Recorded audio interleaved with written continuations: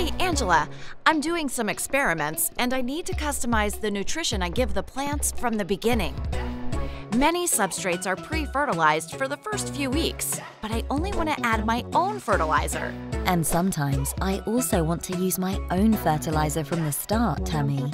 But don't worry, this won't be a problem anymore because Atami introduces Washed and Buffered Cocos.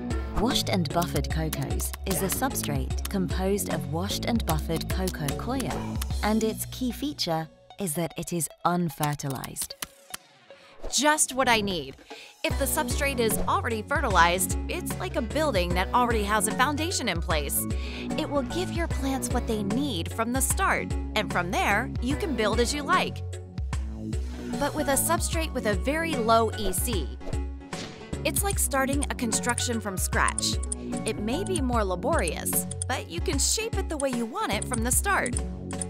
And to top it off, this low EC makes washed and buffered cocos perfect for germinating seeds and rooting seedlings and cuttings.